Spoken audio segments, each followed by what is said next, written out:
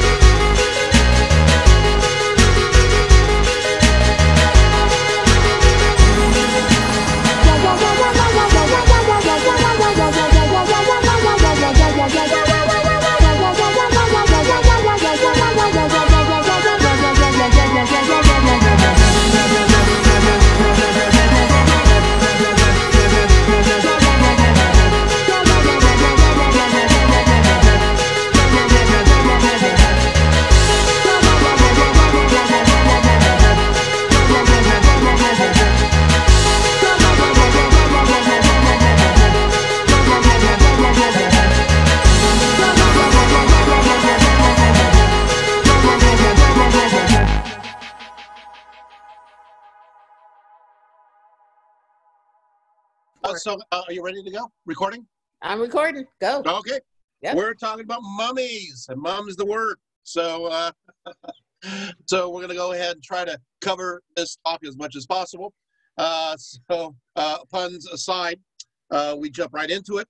We're going to go into the first the evolution, a short talk on the evolution of mummification in ancient Egypt.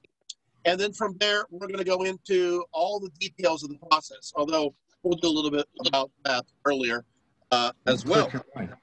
So the term mummification is inclusive of both the preservation of the body, the applications of techniques to keep the body as much as possible in its original form, and the rituals involved in this process. Somebody needs to turn their mic off. So.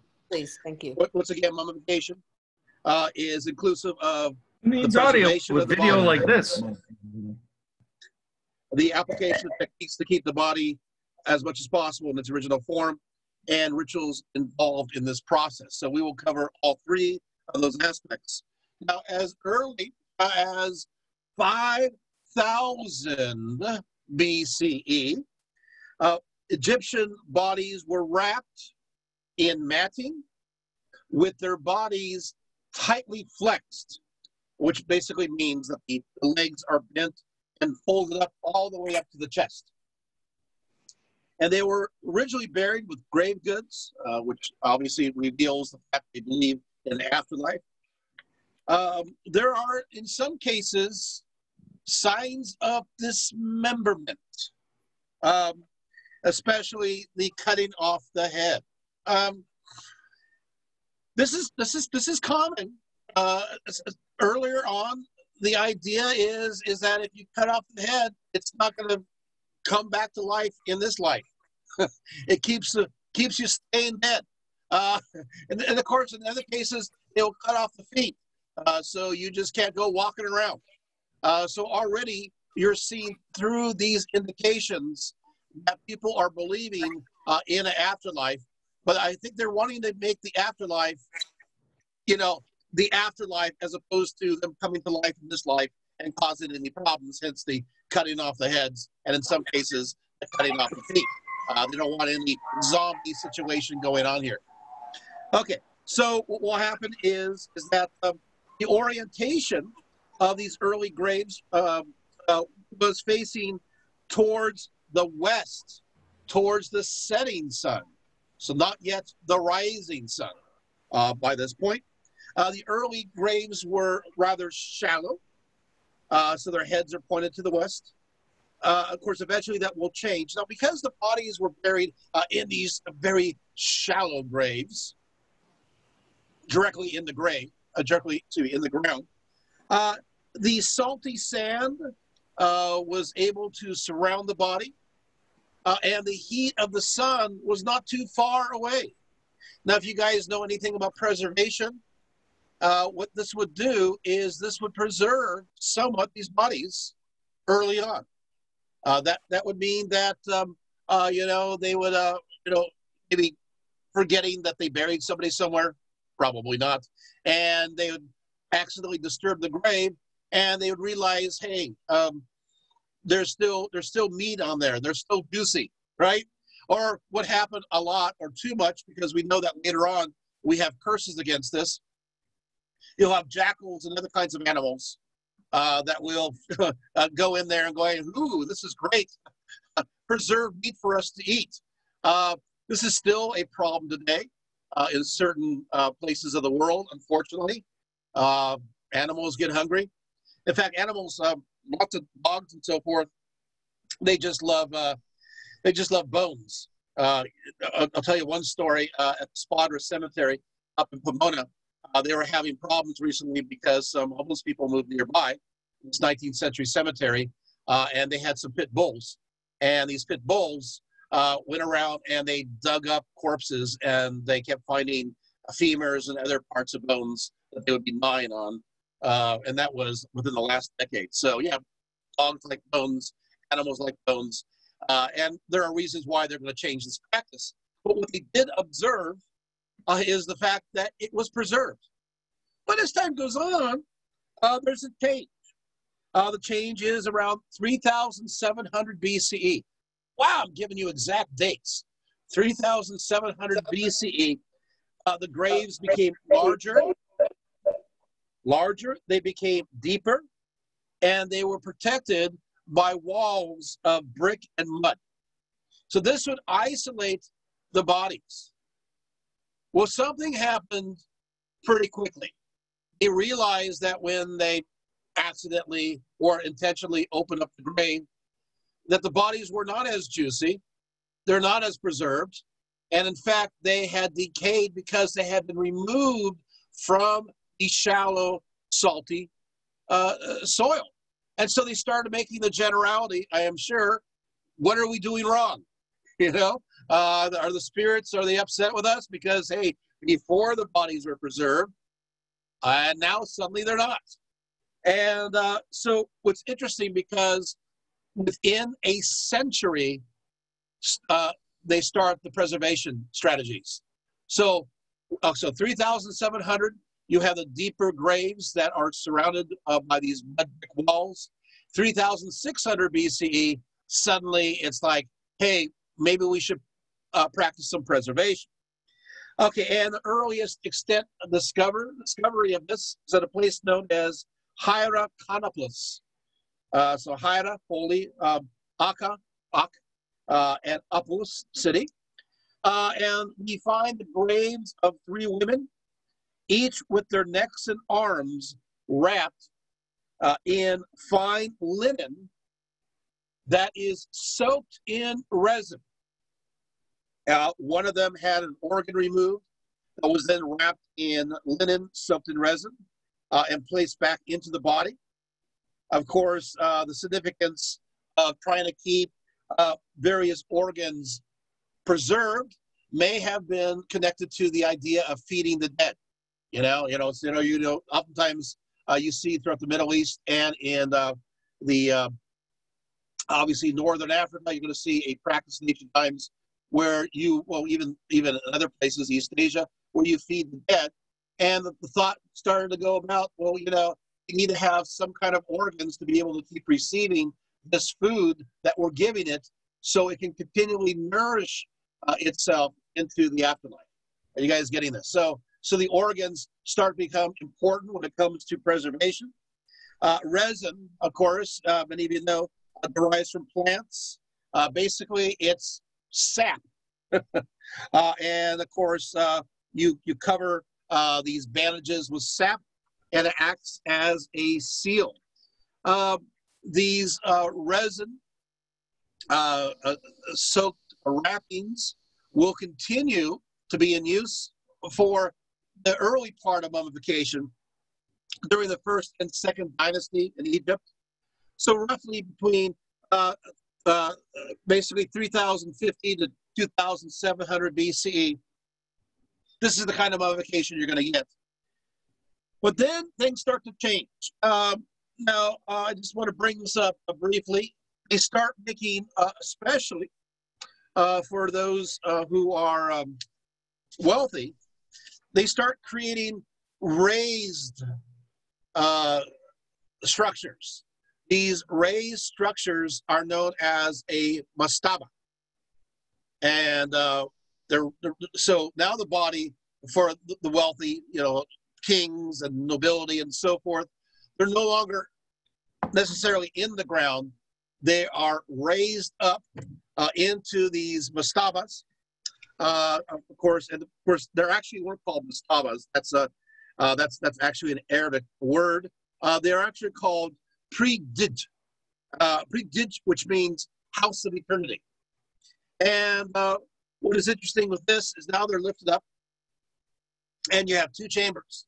One chamber is reserved for the body of the king or the noble, and the other chamber is reserved for all their goodies, and it's still in this heightened area. Eventually, of course, people start becoming competitive, nobles, pharaohs, and so they keep making their mastabas bigger.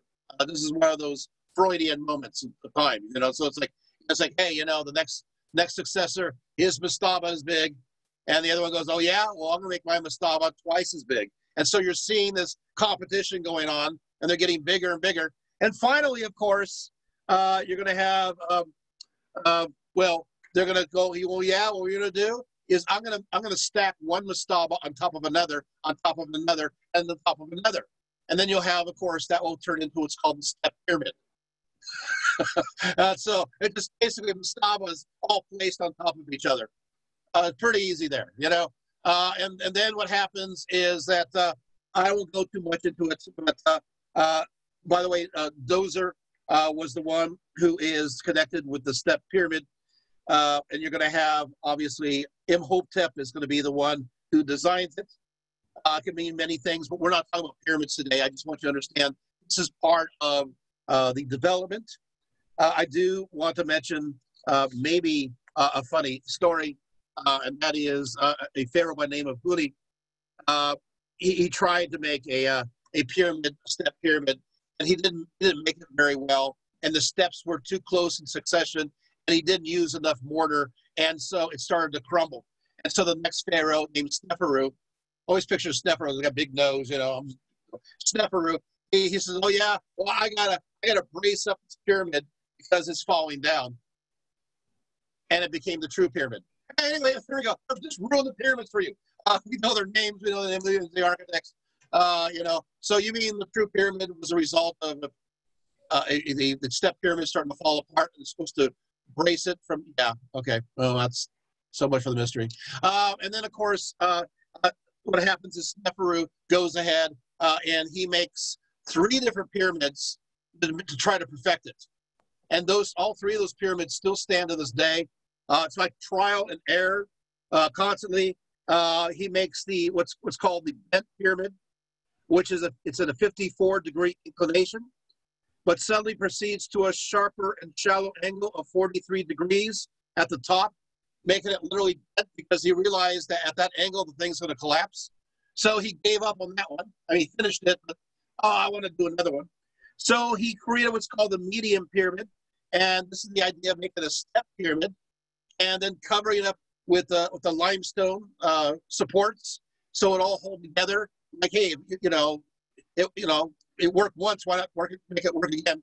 And unfortunately, it didn't make it very well, and the sides all slid to the side. So you can visit that today, and you'll see that just like this eroded mound with a bunch of blocks around it. And finally, he figured out, wait a second, 54-degree angle doesn't work. 43 does work because that's the way we did the top of the bent pyramid. And so what he did is he made a pyramid that's all the way 43 degrees. That's called the red pyramid. It still stands to this day and has the original outer part. Isn't that interesting? So when people say how pyramids were made, and it took thousands of years, no, they did not. And we have a pharaoh, Sneferu, who not only made 1 pyramid, he made 3 in trial and error, and they actually all stand today, and you can find them. Okay, well, meanwhile, of course, mummification. Of course, the next big pyramids will be obviously the Great Pyramids. And that brings us back into the conversation of mummification. So around, first of all, 2600 BCE, what will happen is the Egyptians, they realize that intact organs result in a faster rate of decomposition. And so the first organs in special containers now, special containers, dates from the reign of Khufu, 2589 to 2566, who is, of course, the famed builder of the Great Pyramid of Giza. So we don't have Khufu, but we have his mom, Hetepheres the First, and basically they placed her lungs, stomach, liver, and intestines in a chest that has 4 chambers. So there you go. Say it again. Lungs, stomach, liver, and intestines. Okay, so in a chest that have 4 different chambers. Eventually, they'll move away from this idea of having a chest, and they'll put it into 4 different jars known as canopic jars. But at first, it was a chest, and then it became the various jars that will have the lids of the heads of Horus's sons. But we're not there yet. Meanwhile, they are working continually on trying to preserve the body a little bit better. Around this period of time, what they thought to themselves is, okay, we're going to obviously wrap the body in bandages. We'll soak it in resin, right? But in addition, they thought, you know what we're going to do? We're going to hollow out the body. We're going to just kind of hollow it out. So we're removing the organs. We're going to put them somewhere. I'll tell you the various options in a moment. But we're going to hollow out the entire of the body, except for one organ that seems to always stay in. Can anybody tell me what that organ is they always seem to keep in the body? We'll give you a hint, right? Lungs, stomach, liver, and intestines are taken out. What organ is missing? The heart. The heart. That's right. Straight to the heart. Okay, anyway, yes, the heart. It stays in there. Because it has to stay in there because it's connected to the metaphysical ib, and it has to be weighed in the afterlife. So that heart has to stay in your body. Everything else is taken out, but it kind of gets you right here, doesn't it? Okay, so what will happen? You're going to see lots of jokes like this, so I better stop sooner rather than later. What will happen is they start wrapping, clearing out the body. And then what they do is they get rags that are stuffed in resin, and they fill up the body itself. So they clear everything out, and they put rags soaked in resin inside the body. Now, in some cases, what they will do is they will put the organs, except for the heart, in first the chest and then into jars. But in some cases, they will also take the organs, wrap them separately, and put them back into the body.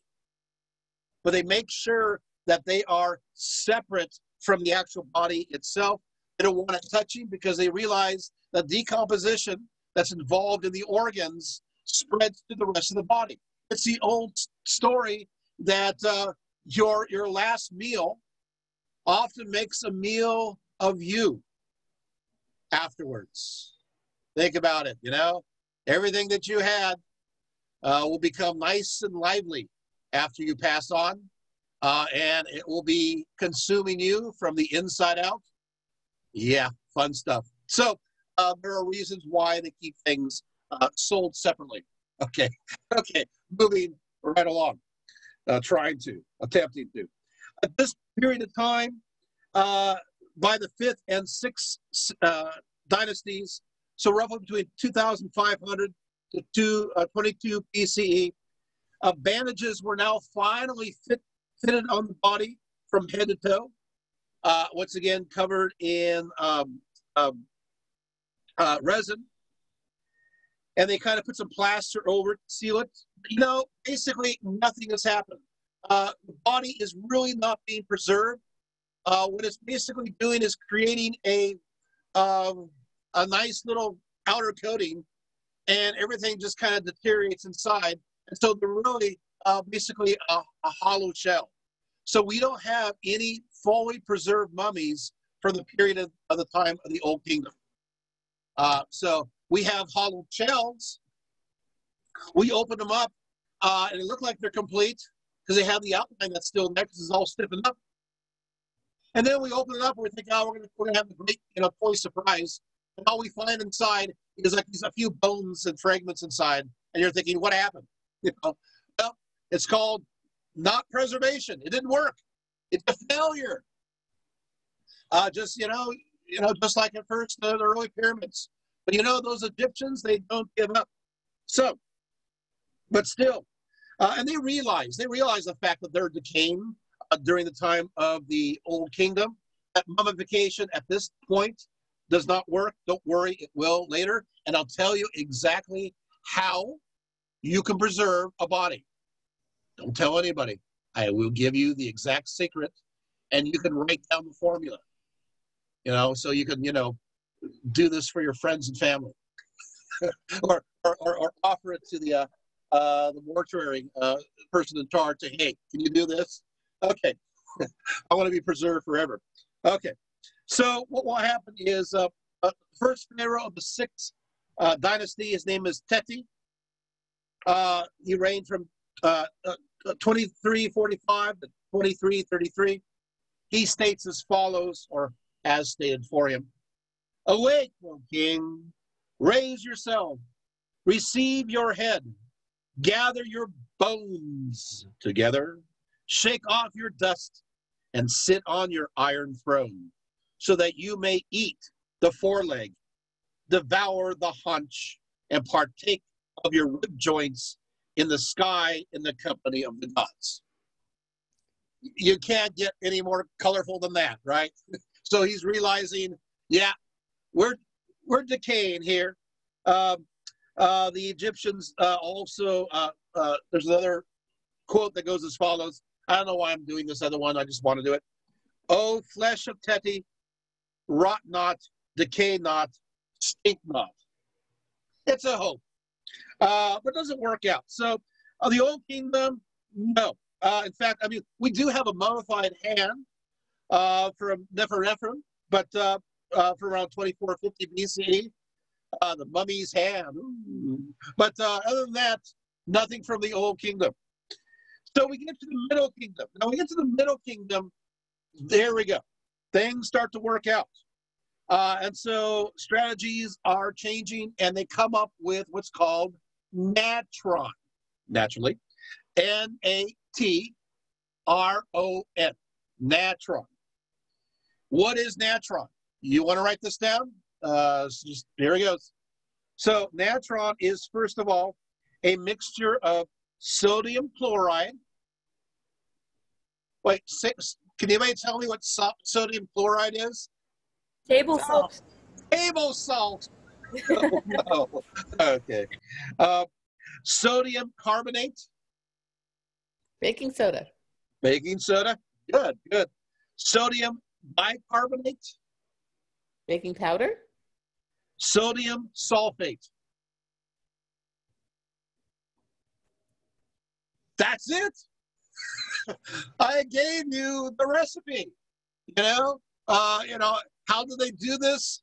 I always love when people say, we can never figure out, how they preserve these mummies, what chemicals they use. I'm thinking, hello, anybody with a basic knowledge of chemistry, can take a sample and figure it out. Hello, it's very insulting for chemistry majors. It's like, hey, hello, we can do this here. And also the archaeologists, we knew this all along. But, it makes for something dramatic for the History Channel. We have yet to figure out how to preserve these mummies as they were in the past. Anyway, oh well. So what happens is that basically where they figure out this amazing formula. Well, Egypt is pretty hot, and they use this to preserve their fish. That's right. You got to preserve the fish. It's going to go bad. And then they applied it next to their animals, and they thought, hey, if it works for fish and animals, maybe it'll work for people. So they're literally salting people, just like beef jerky, you know? Sorry, preserved. Okay, so there you have it. Okay, so you dry you out. Now, it is a technique for preserving flesh. The Egyptians also realized that something else needs to go. Your brain. Yeah, you know, they you know, something's still rotting that's in your head. So it deteriorates pretty quickly. So they figured out that what they're going to do is they're going to crack open your left nostril a little bit, kind of widen it up a little bit, and then they'll take a big hook and they'll pull out your brain piece by piece until they get it all out. You know, just pull it all out, clear it up, because, you know, the brain is absolutely useless. We don't use it for anything, right? And then what will happen from there is that they will heat resin and sometimes pour it into the nostril to kind of fill up the cavity, although that doesn't become normalized until we get to the New Kingdom. So for a while during the Middle Kingdom, you're kind of empty-headed, lightheaded. But what will happen is also what they will do is they figured out a new technique. They will not only use the salting technique of natron, but they will heat the resin, and they'll put the resin, the plant sap, on your skin first, and then they'll put the wrappings on. So you guys getting that? So you have, of course, obviously first is the natron, naturally, and then of course you have the sap, and then after that you have the bandages. You have to have the sap heated, and then you put the bandages right over that, and then you seal it on top of that with more resin. That is going to help quite a bit. And all of a sudden, guess what we have? We have mummies, and they're preserved, and it works. It does, and they get better at it, especially during the time of the New Kingdom. You know, and this is where they normalize the idea of pouring resin into the head. And then we get to around 1000 BCE during the third intermediate period. And they start going, you know what, we're going to do a little bit more. We're going to put some padding in the cheeks to make it more natural. Unfortunately, the cheeks started to split pretty early on. So they changed their mind, and they used regs. So when the body is dried out, they will put various regs under parts of the face in order to keep it preserved, as well as other parts of the body. They will even put regs to help in other areas like muscle mass. And so there you have it. Are we okay so far? So you can see the process of mummification is really gradual. It really is. There's a few other things I do want to mention is by the time of the New Kingdom into the third intermediate period, they come up with another technique that is amazing, and that is onions. What they do is they put onions under the eyes of the deceased and under some of the wrappings, and of course the onions represent Osiris. But these onions are antibacterial in property, and you do apply it carefully. It really helps preserve the eyelids. So if you take a look at these mummies, you're going, wow, even their eyelids are preserved. When you see the older ones, they're all kind of chipped away. It's because they put onions under the eyes, and it works. So, okay, and of course, and now we're going to go over next the preservation. Now, according to Herodotus as well as others, there are 3 different versions of mummification. You got the deluxe, you got the intermediate, and you got the poor. So it's whatever you can afford. So if you got the deluxe, that's a pretty good one. That's a good package. And Herodotus says as follows. He says, when a body is brought to the embalmers, they produce specimens, model in wood, grain and quality. They ask which of the three is required. And the family of the dead, having agreed upon a price, leave the embalmers to the task. The embalming takes place in a special pit called an ibu, which means place of purification. Herodotus describes, of course, the more deluxe version, and says, of course, as much as possible of the brain is removed via the nostrils with an iron hook, and what cannot be reached with the hook is washed out with drugs. As I mentioned before, it is removed via the left nostril with a long hook metal rod that was 11.8 inches long, 30 centimeters. The rod first broke the brain into multiple parts within the cranial cavity, and then takes piece by piece out through the nose. At this point, then they go into a chant. We do have some of these chants. I'll go ahead and read one before you become disenchanted. So here we go. Sorry for chants. Okay. So, all right. So he says, this is for the Bullock Papyrus. It says, after this, anoint the head with myrrh. This is before, of course, you remove the brain. Now you're going to anoint the head with myrrh. Hope you're taking notes, right? And then you anoint it after a period of time, a second time. And this time with an added oil known as the binding of the head. Under his head, then, it says, apply a layer of adhesive consisting of powdered myrrh and the oil of juniper. That's pretty specific. Okay, and then you're supposed to recite as follows. O Osiris. Wait a second. I got to be more authentic. It just doesn't seem right to say this.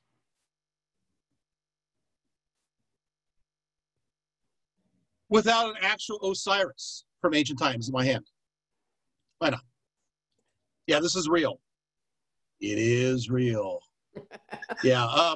My family inherited from another family who collected it at the turn of the 1900s. So completely legal antiquity. So, but here it is. You guys want to see it better? There, you see it all? I don't know if you can see it, but that's Osiris right there. Okay, it's a real Osiris. It's not really that old. I think it's I don't know. It dates from 1500 BCE. Is that old? I don't know. Is it? Anyone? Yes, it is. Okay. So it is 3,500 years old. Okay. So anyway, here we go. O Osiris. Yes. Okay. O Osiris, and then it says name of deceased inserted here. Okay. So they have, it's a formula. So you gotta place the person's name. I'm not gonna, for lots of reasons, I'm not gonna put anybody's name there. It just doesn't seem right. Okay. So O Osiris, name of deceased, receive your head in the west, that you may enter among the ranks of the blissful transfigured. Your tomb has been appointed flawlessly, and it is provisioned exactly for you in the necropolis. Your name is illustrious in the workshop of the embalmers, for you praise the blissful transfigured. The dwellers of Duat, which is the underworld, kiss the earth before your corpse. The dwellers of heaven receive your bow. The dwellers of the earth give your praise. The dwellers of the valley cleanse your corpse. And Anubis and Horus render your embalming most perfect. Thoth makes your limbs sound through his utterances.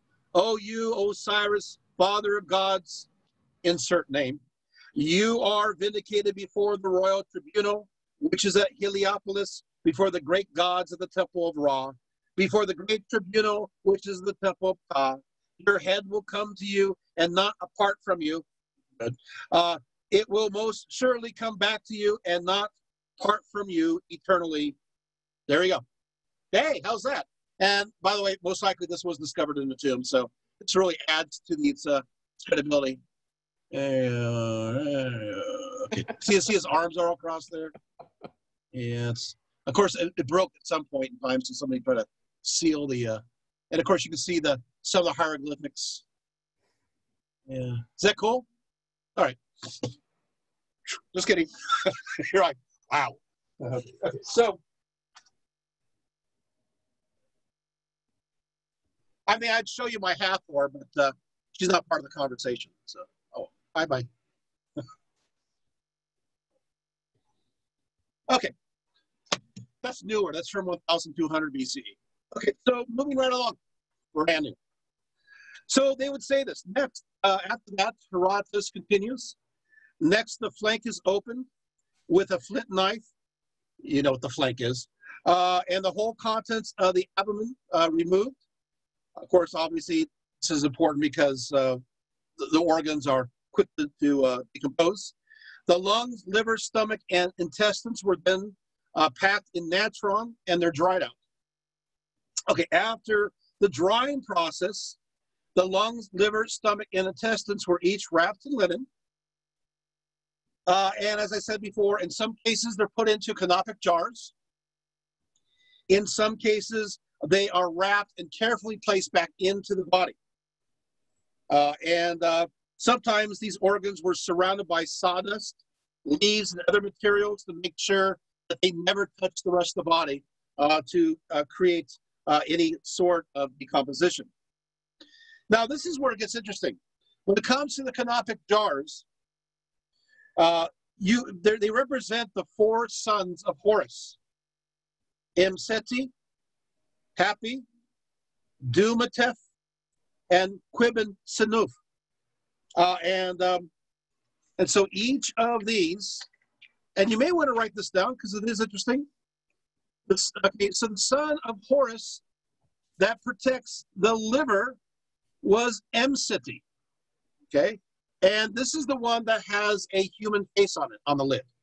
So if you see one that has a human face on the lid, so if you go to a museum or you're online and you take a look at a canopic jar, and you see the one that has a human face on it, that one, excuse me, I'm taking up too much air, is Imseti. Okay, and his special job is to help revive the corpse, to resurrect it in the next life. And his jar holds the liver. So he's connected to the liver. Of course, I do have a spell here to empower the resurrection of the body. It simply says, you have come to name a person. Betake yourself, meet him, and lift him up. Do not be far from him. Name a person in your name of Imseti. So there you have it.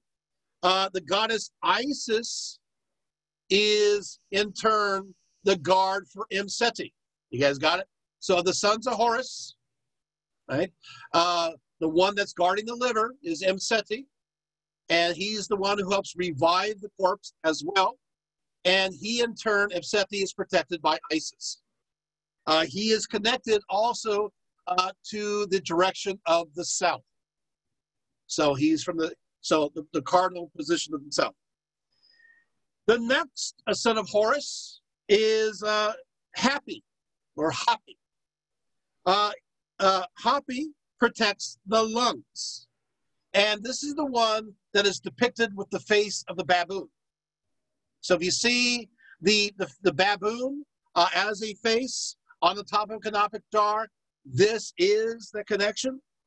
Obviously, the baboon is connected to Thoth, which is the god of wisdom and knowledge. And so what Hapi or Hapi does is he makes the way clear for the deceased to pass through the underworld. So while Imseti revives you and connected to the liver, Happy, who's connected to the lungs, is the one that gives you knowledge to go through the underworld. You guys got it? This is kind of cool. I know, I love this. How there's almost like a poetry to it. And so that's that connection. And he is, going through, and he is protected by Nephthys. Nephthys, of course, who is the goddess who's in charge of dying. And he is related to the cardinal direction of the north. So, hey, we're learning a lot now. I mean, you can now go to a museum and you say, hey, you know, there's a human face there. Okay, so that must be the who should that be? Who is that? Taking notes? Mseti. Okay. Okay, and you see the baboon, right? It's of course happy. But the most interesting one is the third one. Dua Mutuf. D-U-A-M-U-T-E-F. Dua Mutuf. Which of course protects the stomach and has the face of a jackal. And he is connected to the god Neith. And nothing is beneath her. She is the great goddess that is connected to the primordial waters of creation. She is worshipped as the goddess of hunting and the war. She is, but she is connected to the stomach. Well, obviously, she is also connected to the idea, of helping Dumatef have the soul endure. But what I want to say is this. This is where it gets cool. Right. So you do realize that for a long period of time, these jars actually contain these body parts. Okay? So, you know, so if you are, you're excited, can you imagine the old grave robbers? Hey, this is going to be so great. Look, there are probably like treasures in here and gold and jewels. And they put their arms in there and, oh, what's this?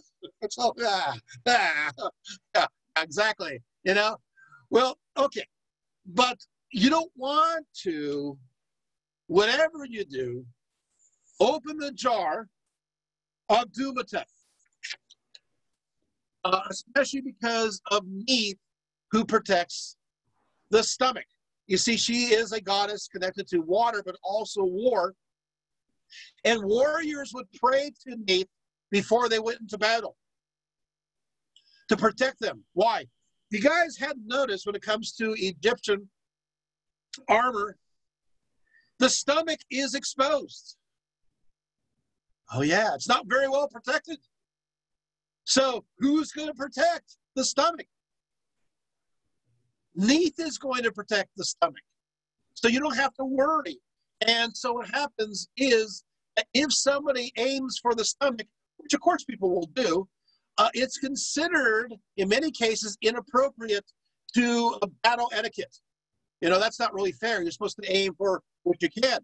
But if you are, if you do so anyway, guess what Neith does? Neith curses you. And Neith, what she will do is with her arrows, will pursue you in this life until you are dead, because you're cursed. Uh-oh, you're getting the point where we're going with this one? Okay, so you don't want to upset Neith. Well, apparently, same goes for the afterlife. She doesn't have any, there's no moment where, she goes, okay, obviously, it's just during your lifetime. So if you are a grave robber and you violate this particular jar, you literally do have the curse of the mummy. This is where we get the curse idea. Is this interesting? And that curse will follow you to the ends of your life, which, according to the Egyptians, will not be very long. So there you have it. So you can violate all the jars you want. You really shouldn't do any of that. But if you get to one that has the face of a jackal, beware. All right, one more. By the way, I should say that Dunatov is connected to the east. Finally, the final one is Quebhssenuf, or Senef, Qebehsenuf. You mean he did say it right? Yeah. Okay. What a great word. Basically, this has a head of a falcon. And this is the part that refreshes the soul. So one revives, one guides, one endures, and one refreshes.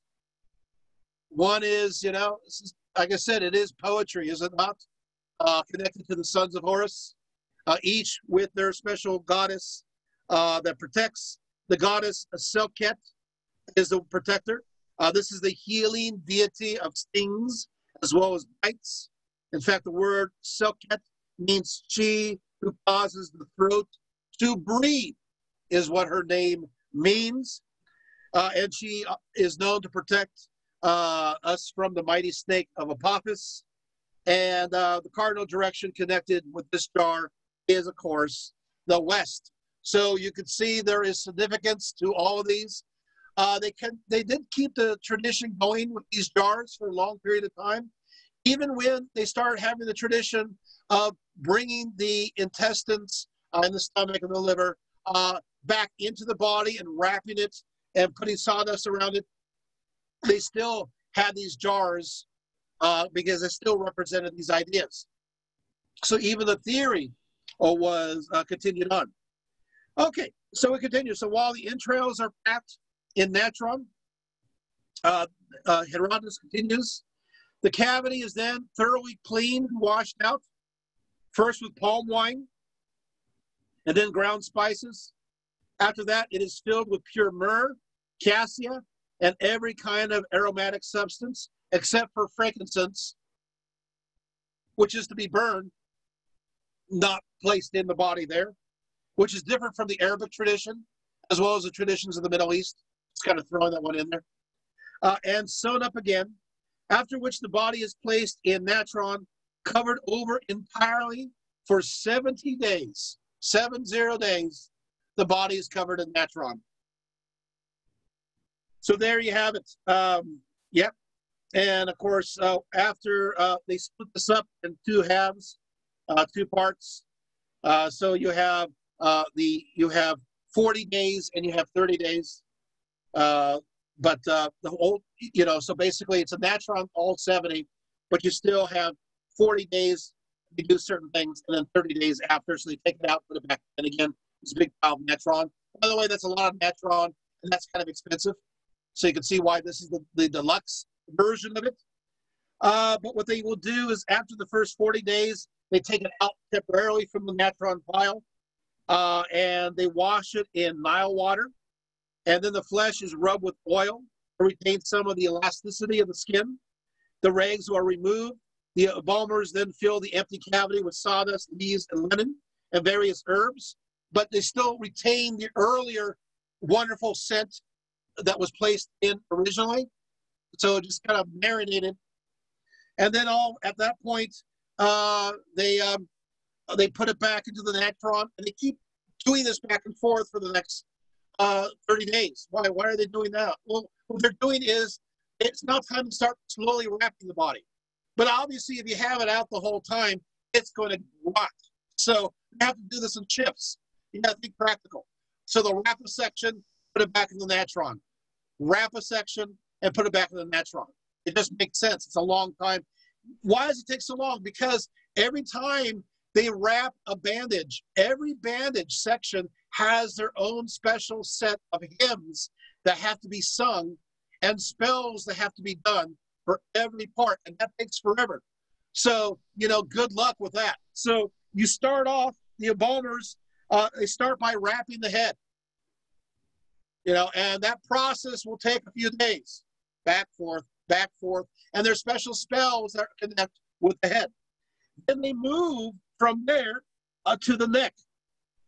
So the head and neck is wrapped first. After that, they start with the hands.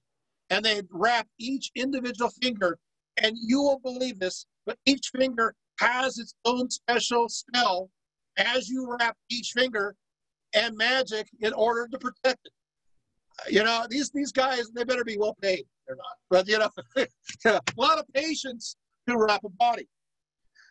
What happens after the fingers is they move up the hand, then they move up the arm, and then after that, they start with the toes, and they start all over again, and then they move up from there, the leg, and to the thigh, and only after all of that do they wrap up the torso part. That's the last part to go, because they're doing all these kinds of things with the torso. So there you have it. They do put magical amulets under the wrappings. Okay, so what will happen is these magical amulets, they help bring the body back to life, and also they help protect the spirit for its journey into the afterlife. Oftentimes they use what's called an Isis knot, known as a tie-it. So you tie it, there it is. The tie-it is oftentimes used to fasten garments, but is also connected to the blood of Isis. So it's a symbol of her menstrual blood, but also her blood that connects to regeneration. And so the idea is that they will put this amulet under the wrappings, and then of course, you know, they'll proclaim, "You possess your blood, Isis. You possess your power, Isis. You possess your magic, Isis." And of course, the amulet is a protection for this great one, which would drive off anyone who would perform a criminal act against them. End quote. That's one of the giving you the spells. You want a specifics? Well, I'm giving you it. So this is one of the things that they will say. It also protects the body from decomposition. Another popular one is called a plummet, and it looks like a capital A, and it is meant to bring balance in life. Of course, you're dead, but it's the balance for the afterlife. And another one is the scarab. The scarab is often wrapped under the bandages. As you know, the Egyptians view the scarab as connected to the dung beetle. For they observe that the dung beetle submerges into the sand, and then after some time being hidden, will reemerge magically with many beetles. Obviously, you know, this one beetle doesn't become many. There's no beetle mania. But what will happen is that, so you got to stop these. What will happen is that it will have babies, but they assume that it goes from the simple to the multiplicity. It goes from the idea of a simple beginning to life abundantly. And so the dung beetle is looked at that way. Okay, after all that, we're not done yet. Is this great? You guys are actually hearing exactly how they mummify, you know. I mean, you can now go out there and you can go mummify a body. Hey, how's that? So any volunteers? Okay, it's always my way. All right. So from there, what will happen is, you gotta, after doing the wrapping, you tie the legs together. And next you tie the arms together just below the elbows in front. And what do you do with that? Well, I guess you got to put something in those hands. And so they'll put what's called the Book of the Dead in those hands in many cases. Now, I got to tell you, the idea of the Book of the Dead, at first, the wealthy people had it. It started during the Old Kingdom into the Middle Kingdom. And of course, it's known as the coffin texts. And the idea is you're dead, you're rich. And all you have to do is after you die, you open your eyes in your elaborate, wonderful coffin, and you're able to read the instructions of how to go into the afterlife, complete with all the magical spells that you need. You know, the people other than wealthy people didn't think this was very fair. They get instructions, and we have to stumble through it. And so there became a demand for a more, a Book of the Dead for everybody, which was then written in a book. And this book was placed on the chest where the arms are, and this becomes the guide. So in this case, you wake up after you die, and you go ahead and read this text. It'll tell you, because you got to make sure you got to memorize all the magical formula to get through the various levels of the underworld. That means that, I'm sorry, you thought homework was over, and you thought memorization is over. Nope. When you die, you got some homework to do. You got to start memorizing all the magic words, because if you slip up, you're not getting to that special chamber where they're going to weigh your heart. And there are texts that talk about you just simply being lost. So that's not good. You're not going to even be swallowed by a met. At least let me die with dignity and be swallowed for all eternity in the jaws of death. No, you'll just simply be forgotten. So you got to make sure you do well with this. Some cases, I got to tell you, the book of the dead, there's all different versions. A lot of the versions are like Mad Libs. You have empty spaces here and there where you kind of place your name in different places. And sometimes you even place different instruments that you're going to be using. Hey, you got to make it, user-friendly. So there's actually people who are manufacturing these in mass, these scribes, and creating places for them. But these also Book of the Dead, they don't always match up as a text. Sometimes you have like a really mini version that basically goes right under your wrappings. It's like just a few words, and little symbols on there, and then they just throw you in the hole. That's for the real low budget mummification. That's the third level, But in other cases, it's more elaborate. But yeah, so you read this Book of the Dead. It's pretty great because what happens is that from there, you memorize it, and you finally get through all the gods, demons, and spirits of the underworld. They're all basically pleased or repulsed or appeased via the selection of power words. And finally, you have the weighing of the heart ceremony before King Osiris.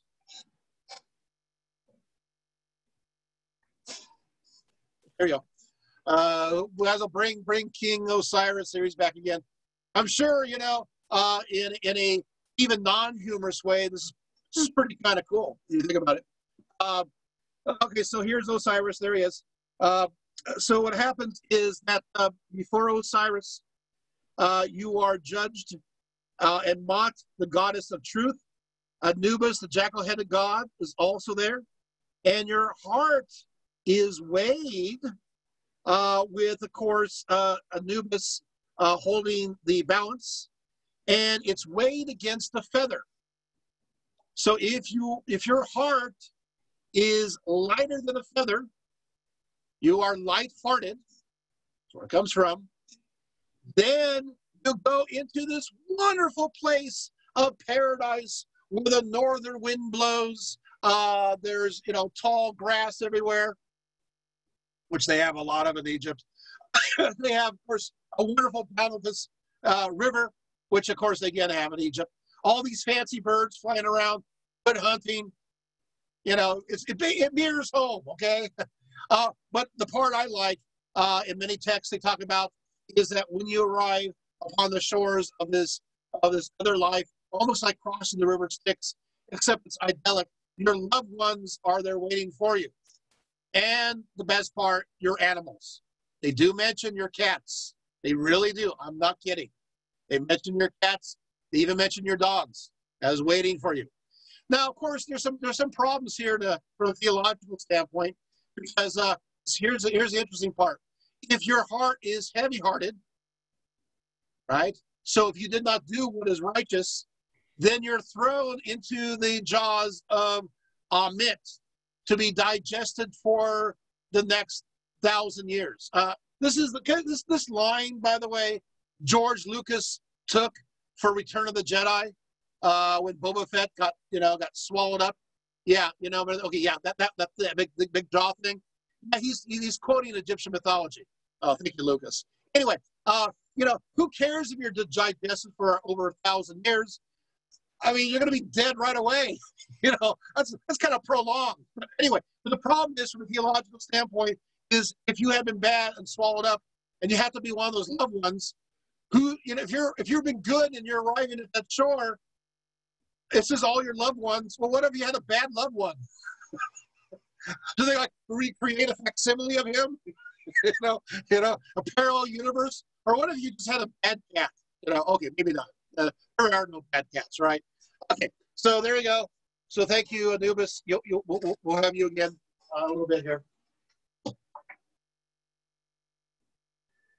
Okay, so there you have it. By the way, and Toth then records everything down.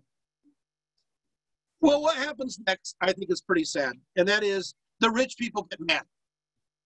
Yeah. You see, the wealthy people, they have the common texts, which is the Day of the Dead, and now all these regular people, these commoners, they have the Book of the Dead too. That doesn't make them feel very special.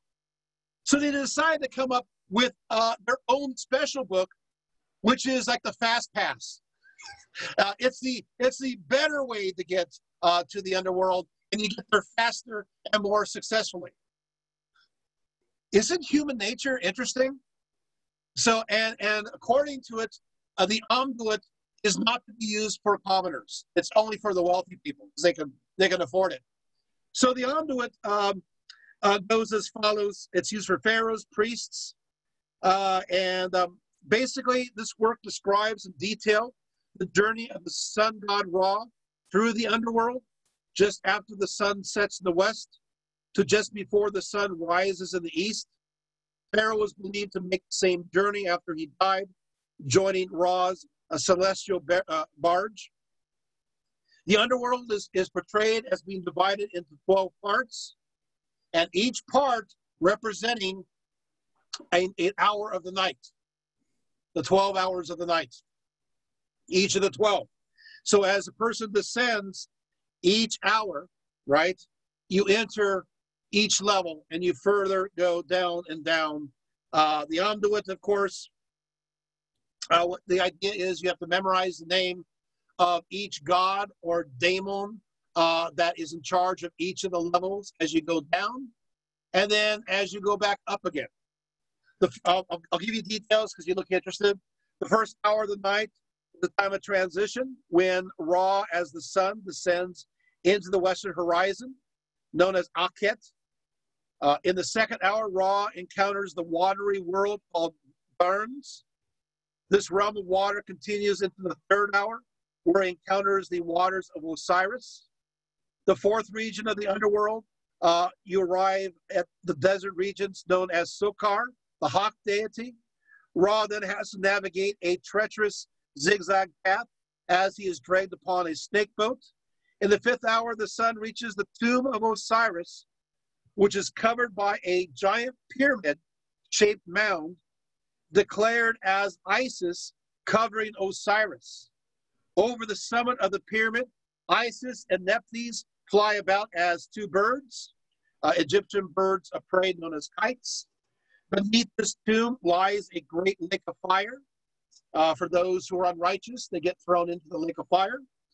During the sixth hour, the soul of Ra, called in this text the Ba, unites with his body, which is the precise moment that the sun begins its regeneration into the realm of the light.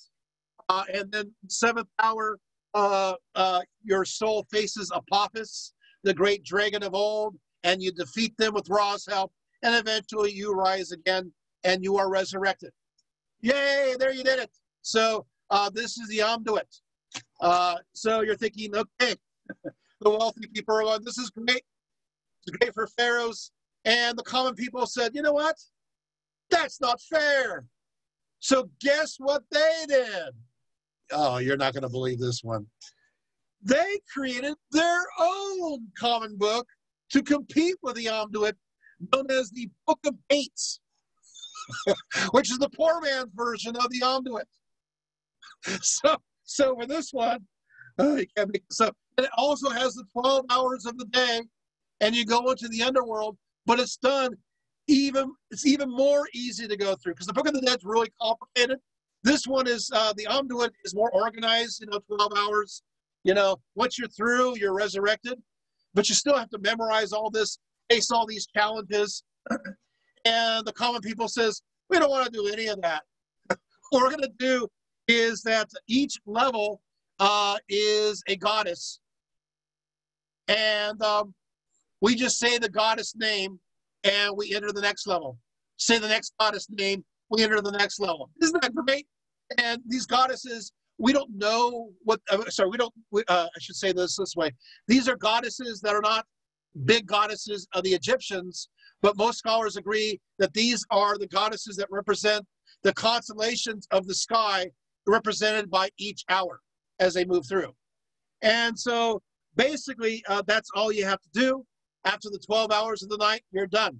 So I have to say, give it to the common people, you know? They figured out a better way. Okay. Are you learning too much? Is this okay? Okay, so we keep on going. So are we over yet? Well, no. There's more, because after wrapping everything, and of course you put the book of the dead in the person's hand, and after, yes, tying the arms and the legs, it's time to do some more. According to Herodotus, they will pour now liquid resin to over the bandages to help hold it together. And then in some cases, they'll put a second cloth on top. And then, if that's not enough, they're going to even put a grave mask over it. Or they will put a painting of the person. And in some cases, it's a painting that they actually had hanging up in their home. And they just slap it onto the mummy. In other cases, it is something that is literally painted over the face.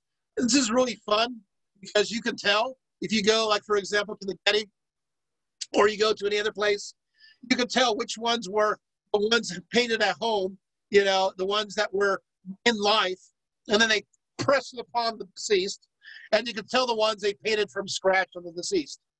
So basically, they have somebody to look at. In some cases, they'll even just paint the face on top of the wrappings, which, by the way, looks really creepy, because the paint cracks, it's on wrappings, and it's like, oh, okay.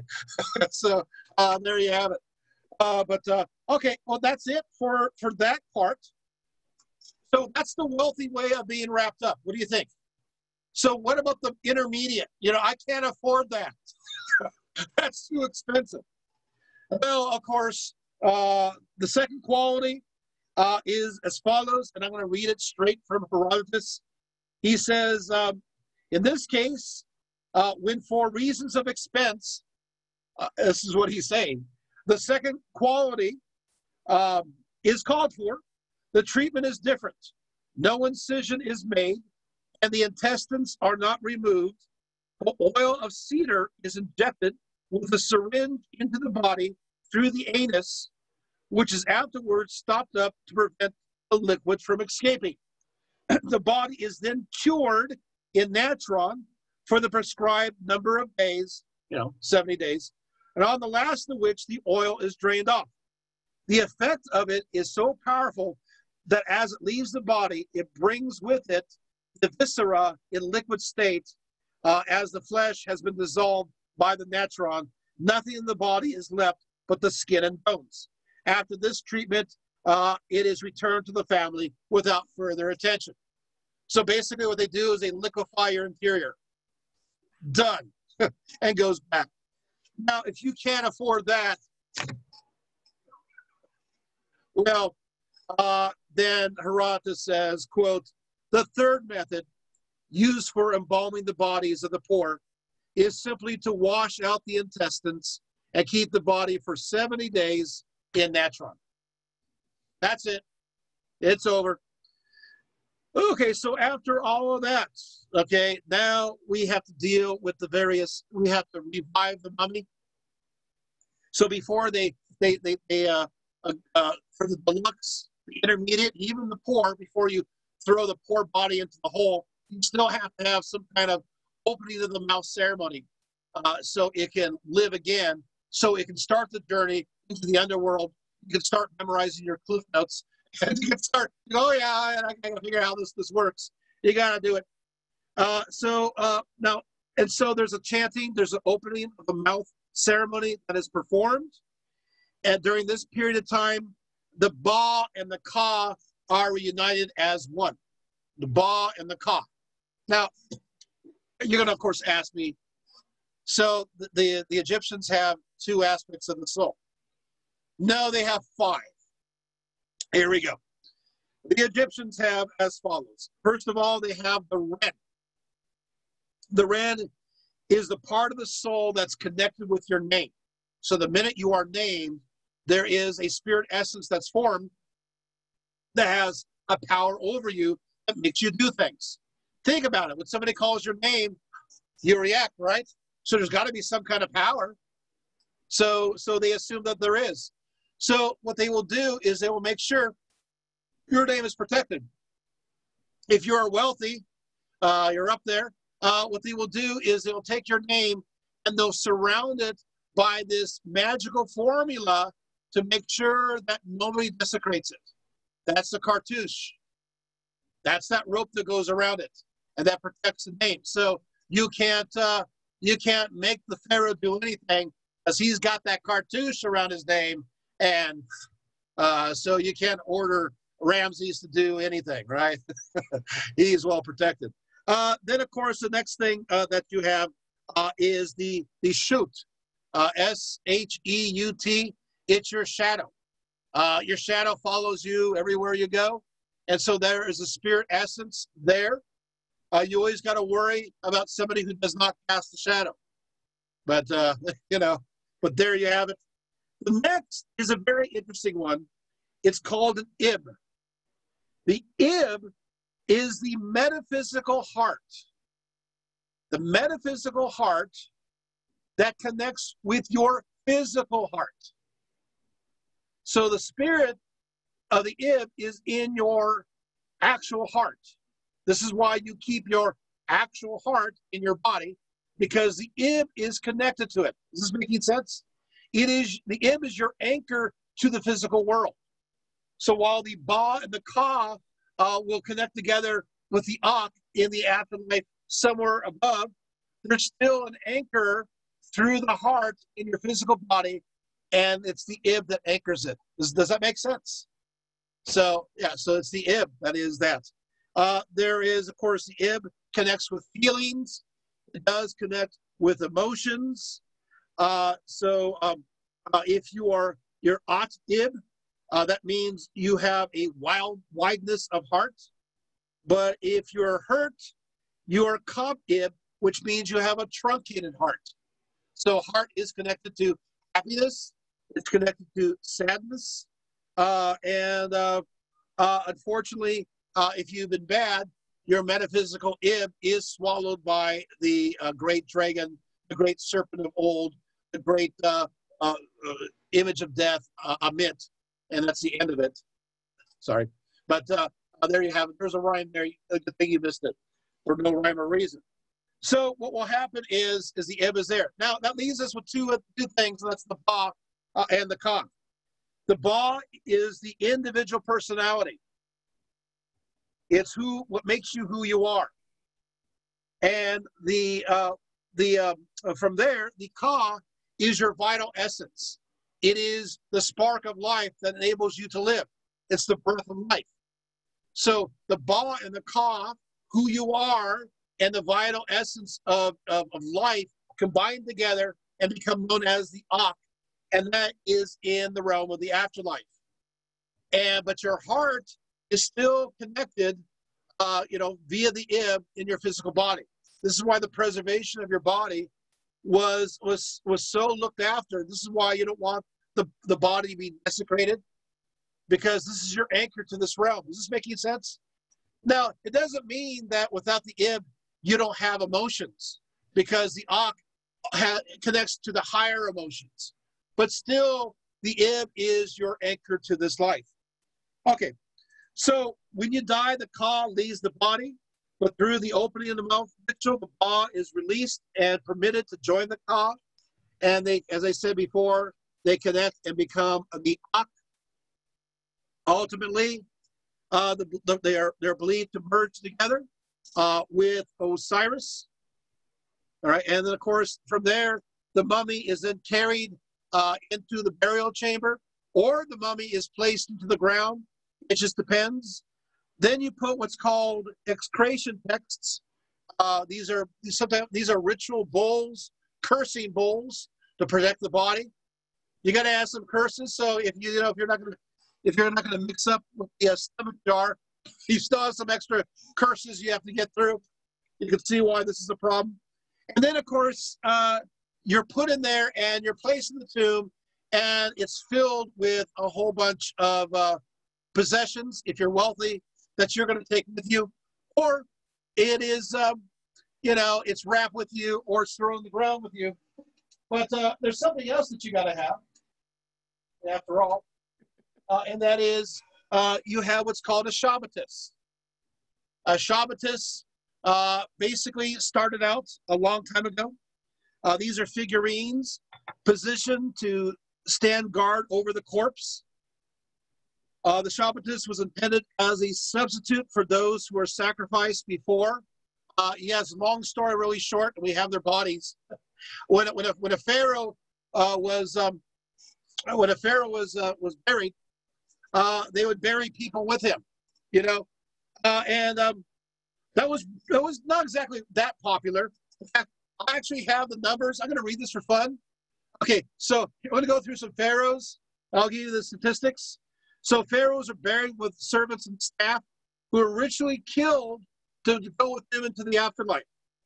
So we have discovered that Diger, he was buried with 318. Digit was buried with 174. Den was buried with 136, as noticing the pattern. Adjib was buried with 64. And look, it's like one of those things. It's like Pharaoh is getting sick. I think he's dying. It's time for me to find another job, another source of income. I don't know why. I just have this inspiration. I'm going to work for somebody else. And the numbers keep going down, and they're realizing this is not really popular. In fact, it's pretty funny. I'm actually naming these pharaohs from the Old Kingdom in exact order. So what will happen is we get to Semerkert, who's next. 67 additional tombs were added. And so, in other words, they're allowed to live out their lives and then buried afterwards. So, but you got to have somebody now to attend to not just the pharaoh, but to others. So instead of having dead people who were either ritually slaughtered or just put there alive and they killed each other and cracked their necks open, and we actually have forensics of fights within these tombs where they put them in there and they kill themselves. But anyway, what will happen is they will actually make a life-size image of a servant to go with you in the afterlife, not only for Pharaoh, but for nobles. And people get cheap after a while. These life-size ones are pretty big. They're known as Shabbatus, which are answerers, and your name, personalized, is placed on it. And you say the name, and that Shabbatus will be with you wherever you go. Yes, I have one. This is a real Shabbatus. It's a real thing. Yeah, that's right. There it is. Yeah, this one is also about 3,500 years old. And then what happened is it was buried, and then it has water damage. You can see where they would put the magic word back here. They have a place for it. And then later on, somebody must have reused it, and they reused it as a voodoo doll. That's why it has like all these pinpricks through it. Anyway, secondary usage. Is this interesting? So yeah, too bad this is not in person. I would let you touch it, Shabbatus. Okay, so what will happen there is they'll perform, do whatever you want. Okay, so we have, I know we're running out of time. I'm looking at it. What I think is super cool, how many seconds I have, 5 minutes, is that we have the bodies of some of the most famous pharaohs. We actually do. So we take a look. We have the body of Thutmose II, who is, we have, the famous pharaoh Hatshepsut. We have her body.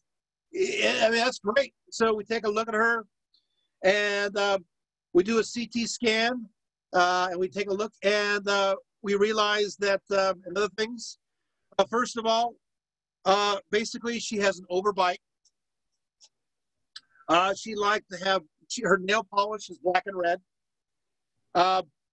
She had many skin lesions, extensive tooth decay, but they took a look at, and it's because of an insulin problem as opposed to bad eating habits, because she had diabetes. And she had a skin disease known as alopecia. That's why she was bald in front, like me. Hey, okay. So that's Hatchetson. So we know what she looks like because we've got her body. Isn't that great? Okay, we take a look at another, Condensed. This is that monotheistic pharaoh, and he always makes himself look like an alien, elongated head, real long arms, strange face, wide pelvic bone. What did he really look like? Did he really look like an alien, an extraterrestrial? Well, the reality is that Condensed did have a rather long head. Not super long, but long enough to go, the guy has like kind of a long head. So apparently he's like a caricature of a cartoon. He exaggerated his long head. We take a look at him also, and he does have a prominent chin. So he really does have that chin. Oh, he does. His arms are unusually long, and his legs are unusually long. So he is kind of a strange bird if you take a look at his body. But as far as anything else, like his pelvic bone and all that, we don't know because somebody smashed the rest of the mummy. And I'm sorry. It's too bad. We have Tutankhamun, of course. Tutankhamun, interestingly enough, he was not buried with his heart. They put a replacement in it, which many people say, we know this from other texts and other customs, that if your heart was bad in life, you don't want to have a bad ticker in the afterlife. So it could mean that Tutankhamun had a weak heart. And so that's why they replaced it. Tutankhamun was, we know, is related to Akhenaten. We have his body. We can do the genetics. Yes, so direct relationship, son. We also take a look at this, and we realize that it looks like Tutankhamun had some kind of accident or something happened in the pelvic area. Some people say that he fell off a chariot. Some people that say that he was in battle and he got injured there. Other people say, no, that's not what happened, because what they did is they covered his whole body with black tar and resin because he wanted to be the new Osiris, because he was resurrecting the polytheistic system, undoing the monotheistic system of his father, and a fire happened and burned the tar, and because of the heat, it cracked the bone in his pelvic region. So there are many different theories going on, although we know that he made sure that he was very well endowed. So there's some connection there. A little showing off his Horus aspect. Yeah. And then, of course, we do have the body of Ramses, the great Ramses II. Isn't that great? We have his body. We know what he looks like. He's 5'7" tall. He had arthritis.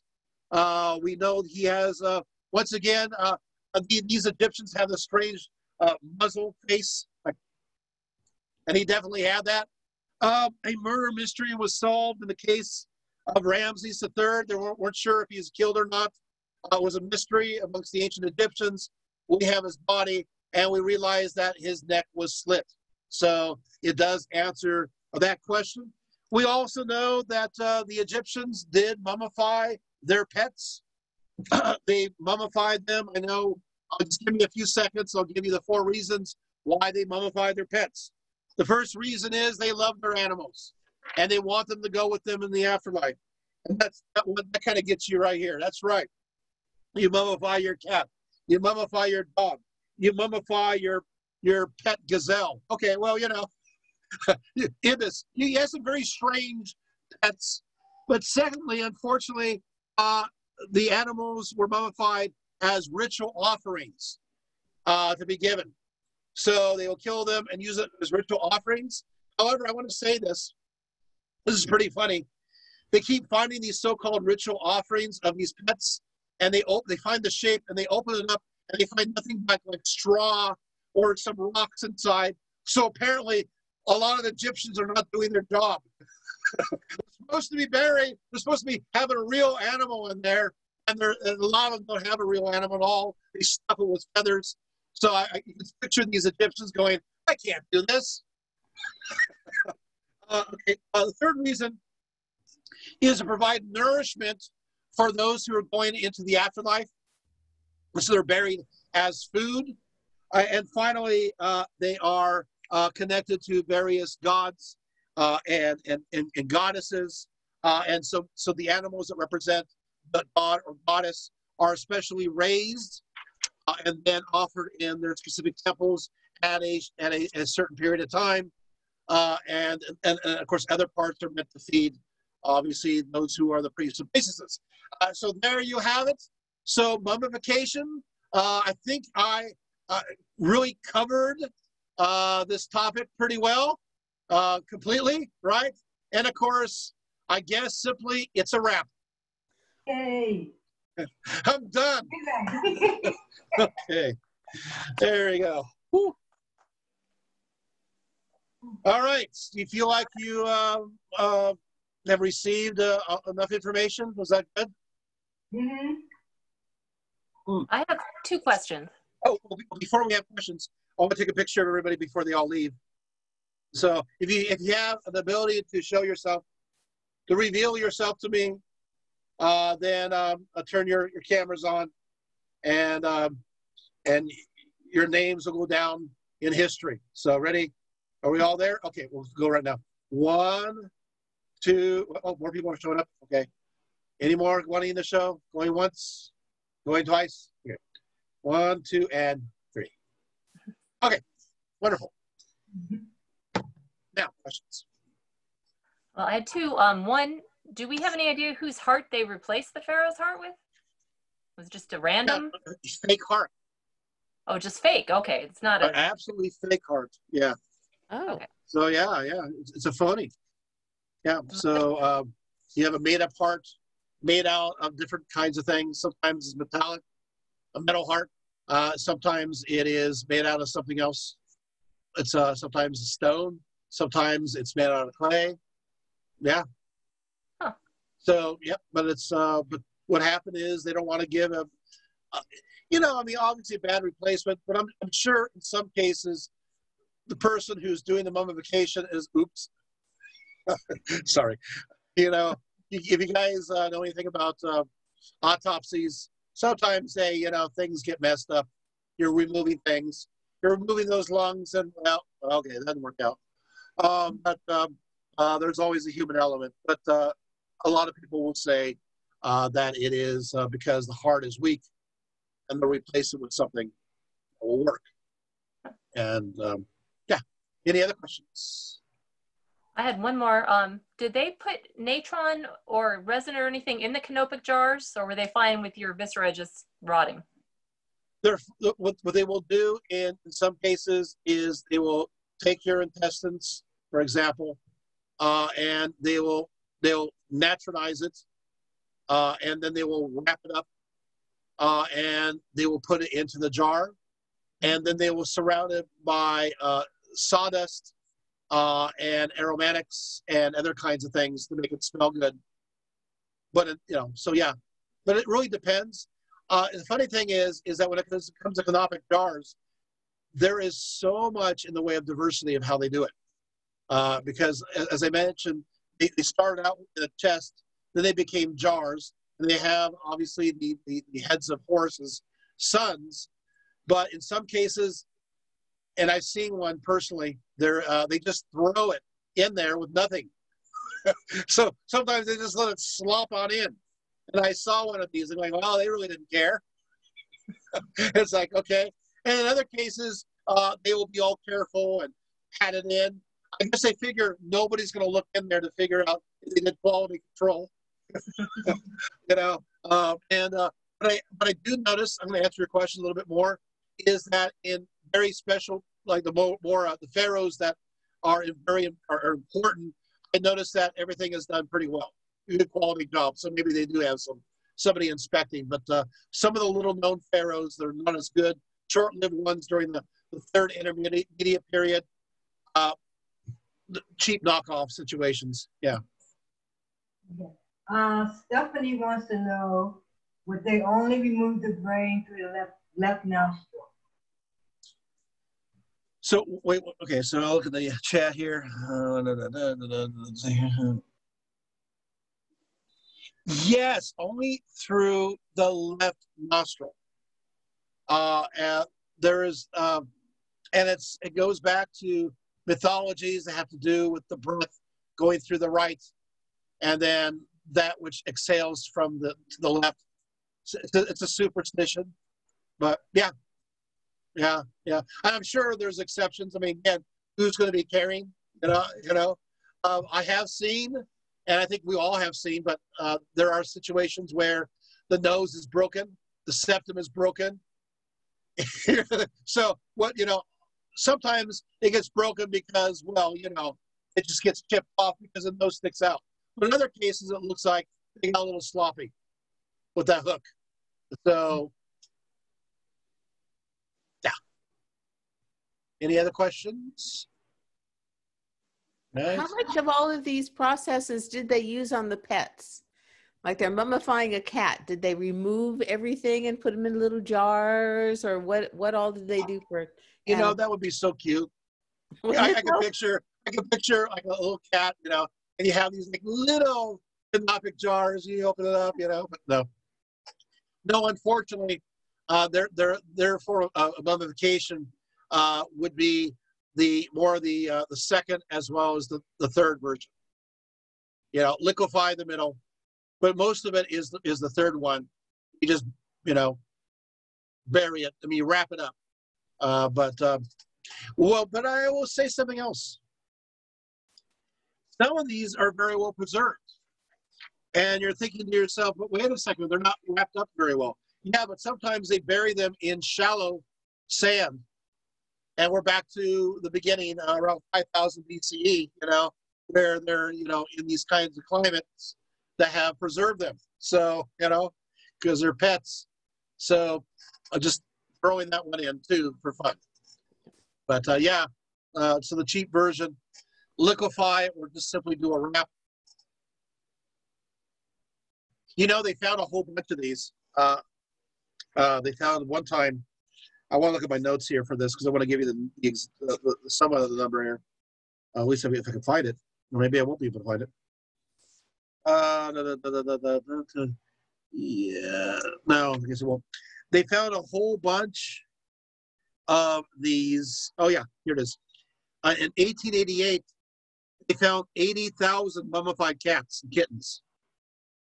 80,000. Dating from 2000 to 1000 BCE. The British, what they did is they basically shipped these cat mummies back to England, and they used it as fertilizer. Oh. So those British, tell you. Yeah. So, but they keep discovering pets all the time. 80,000 is quite a few. Yes. Any other questions? Right. All right. Wow. I seem to have answered all the questions. Wonderful. Well, then I shall close it up. And I will say thank you so much for being here. And apparently next time I'm going to be doing the 7 wonders of the ancient world.